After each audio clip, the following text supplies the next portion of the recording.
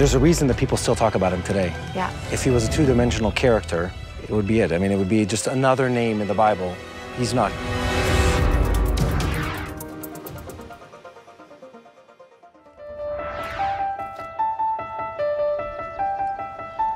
Think about this. Trying to prove the story of King David through the archaeological findings is an incredibly complex and hard endeavor, because archaeology is dealing with small puzzle pieces being pulled out of the ground and then trying to get a big picture out of them. But King David was 3,000 years ago, and getting a full picture, a full story out of the archaeological findings is nothing short of an incredible archaeological feat.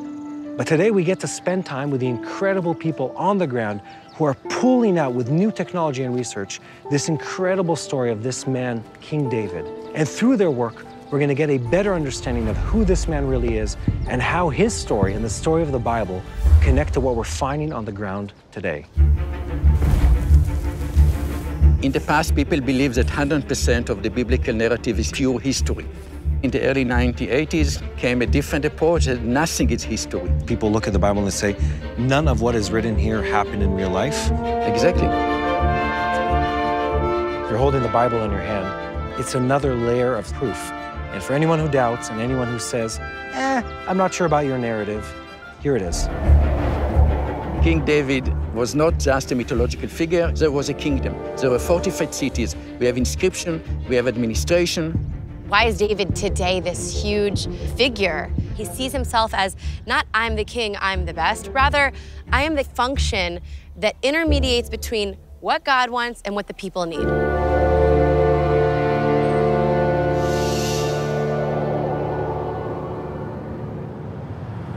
We're driving towards the Elah Valley, which is to the southwest of Jerusalem, to meet with Professor Yosef Garfinkel, who is one of the best-known archaeologists, specifically when it comes to the time of the early Israelite kingdom.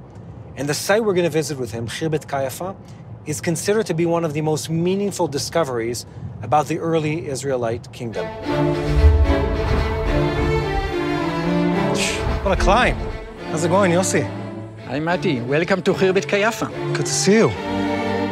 So we're in the middle of And this is why this site was built here. If you look at the road, even today, you can see every person and every car going in the valley. It's a very strategic location. So this is really the passport control of the kingdom of Judah toward Gat. Khirbet Kayafa is just outside of Jerusalem and a stone's throw away from where David slew Goliath. My intuition, my instinct told me that this location must be a very important place. But I had no idea if it would be 10th century or 9th or 8th or 7th. We didn't know that it's so early as King David.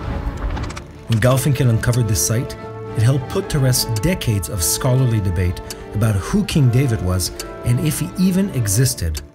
But to understand the significance of his discovery, first you have to understand the history of this debate. Okay, so how do you know that David was a historical figure? How do you know that Julius Caesar was a historical figure? So you need to have historical documents telling you about these figures. In case of David, we have the biblical narrative. And indeed, for generation and generation, people accepted the biblical tradition as representing historical memories. The big debate started in the early 1980s when people said the Bible is mythological story. And then you cannot use the Bible to prove David. And what you need is historical sources outside of the Bible. And the big revolution was in 1993 when the Tel Dan stela was found. What specifically is found? They're digging in Tel Dan and they find an inscription. What does it say? Okay, the inscription was written in Aramaic. In this inscription, the Aramaic kings say, I killed 70 kings. I killed a king from Israel and a king from the house of David. House of David, a dynasty created by David. It seems sort of like a trivial, like mentioning. This guy just says, and by the way, this other king. But what it does is it connects the dots through history, saying, obviously, like when this was written, there was no debate over whether there was a dynasty of the King David. You cannot argue anymore that David is not a historical figure. When the Tel Dan stela was discovered, it sealed the deal once and for all. King David existed. But the debate didn't end there. The skeptics shifted their argument to say, sure, he may have existed, but was he truly who the Bible claims he was? The idea was that there was somebody called David, but he was just like one of the judges. that in the time of David, in Judah, there was no kingdom and no fortified cities and no inscriptions. Just like one of the judges in the sense of what, the scope of his rule and influence? Yeah, just a small leader, live in a tent in a small village called Jerusalem. And here came Khirbet Kayafa. In 2007, I started excavations in this site. Where we're sitting right now? Just now, exactly. Everything that was found here, the city wall, the gate, the houses, the pottery, the animal bones, everything is exactly from the time of David. When people asking me what is the most important discovery in Khirbet Kayafa, I'm saying the olive pits. We sent olive pits for radiocarbon testing in Oxford University, and the big surprise was that the dating of this city is 1000 BC. The olive pits gave the time of David. We have a fortified city in Judah from the time of King David. What we see here are private houses. You can see the small stones. It was incredible to walk around the city of Khirbet Kayafa. You have 5 cities like this. All of them are in Judah. As Professor Garfinkel showed me what makes this site so unique. In this house here, we found this specific one? Yeah, in the corner, we found a jar with an inscription on it, Ishmael, son of Bedah. And the name Ishmael is exactly the name of Saul's son who ruled after him. So we are walking out through the southern gate of Khirbet Kayafa. I'm sure that when King David came from Jerusalem to visit the place, he entered the city through this gate. So we are literally now here on the footsteps of King David. There's not many places in the world you could say that. Maybe it's the only place in the world that you can 100% sure that you are walking on the footsteps of King David. Shalom and welcome back to our studio here in Jerusalem. It's amazing to see how God, 3,000 years later, still provides us evidence that the Word of God, Mati, is real. I agree 100%. We're living in an incredible time. I mean, think about it. 20 years ago, if you said King David is exactly as is described in the Bible, people would laugh at you. And today, the archaeological evidence is overwhelming.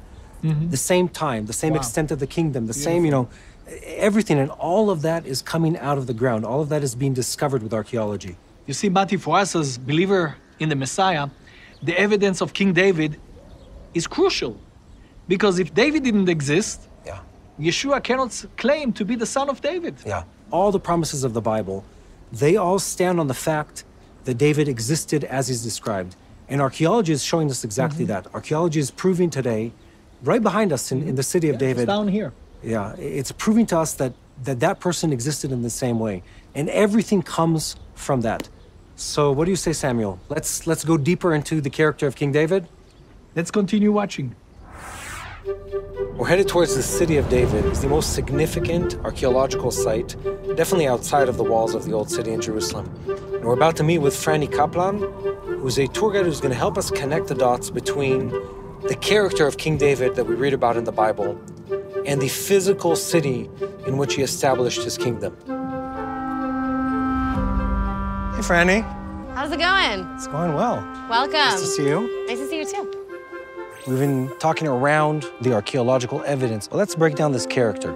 Like, who is this David guy that we read about in the Bible? He's almost this mystical and mythical character in the scriptures and even today, but he was a real person. Story of David. It's like all of that into like okay, this. So here we go. He starts Yeah. in the valley of Elah as a young shepherd. Goes out to meet his brothers, becomes the one that kills Goliath. After that, the people of Judah say, we want him. But there's still Saul. So we have a whole time period where he's being chased by Saul, this love-hate relationship with Saul. Finally, Saul dies. The second that Saul dies, he's anointed as king. After that, the people of Israel say, wait a second, we want you to be king over everything. And he says, okay, I'm gonna be the king of everyone. Creates the first capital of Israel. Right here. Conquers Jerusalem right here, literally right here. Yeah. So this is the famous Palace of David. I have to be honest, it doesn't look incredibly palacey in its nature. I know, just wait, we'll uncover it all. The city of David is the perfect place to talk about King David, because it's where he spent much of his life and established his kingdom. This site has been around for over 150 years, and it houses not only King David's history, but that of the subsequent kings after him. Franny, we're here at the lookout of the city of David. Right, so we're actually standing outside the old city, which always is something like, wait a second, the city of David, we're talking about Jerusalem. Yeah, shouldn't it be inside? Yeah, but that's what people thought.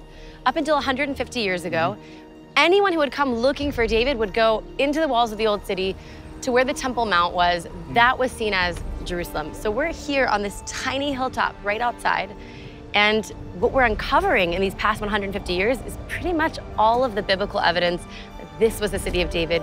What are the main things that happen in this place? First of all, we have David's palace. We want to think about where most of Psalms would have been written. It's here, and these are the views that David is seeing. We look at the hills that surround Jerusalem, and one of the famous descriptions that David writes about Jerusalem is, Jerusalem, mountains surround you as God surrounds his people in Psalms. And you think, wow, that's Jerusalem. If that's Jerusalem up there, then mountains don't really surround it. But suddenly, wait a second, David stood here and wrote Psalms, and mountains do surround this tiny little hilltop. So it's literally one-to-one. When we read in the Bible times, we read about the city of David, we read about all of those passages. That all happens here. He first comes here. It's a Jebusite city. That's the first time we see the city of David. All throughout that, he builds his house. It's mentioned that it's in the city of David. Even when David dies, he's buried in Ir David, the city of David. Yeah. But the first time is right here where it says, "Vayavo HaMelech Yerushalayim," and the king went to Jerusalem with his men. Ele Yevusi Yoshev Haaretz, the Jebusite who are dwelling in the land. That's this. He sees down massive, in the valley over there. Down in the valley over here. He's looking up at these massive cliffs, and there are walls at the top. He says to his men, whoever's brave enough to infiltrate the water system, climb up the tunnel behind enemy lines, open up the gates for me. He's gonna be the head of my army. And that's what they do. And that's what they do. Yoav ben Tzuriah, Joab climbs up, city falls, Jerusalem's born, and 3,000 years later, we find it in the same way. Yeah. Why is David today this huge figure?